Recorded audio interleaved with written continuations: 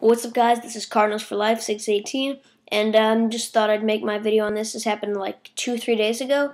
It's very unfortunate. The Diamondbacks there recently acquired Jason Marquis, they got before the trade deadline. Broken shin.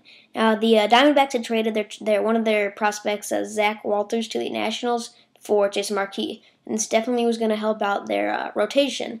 Well, like I said, 2-3 days ago, he took a line drive off the shin, and they determined that it is broken. So he will be out for 4 to 6 weeks. And this is a big blow to the Arizona Diamondbacks due to the fact that they're leading the NL West right now. The Giants are 2 games behind, so they're basically right in the playoffs.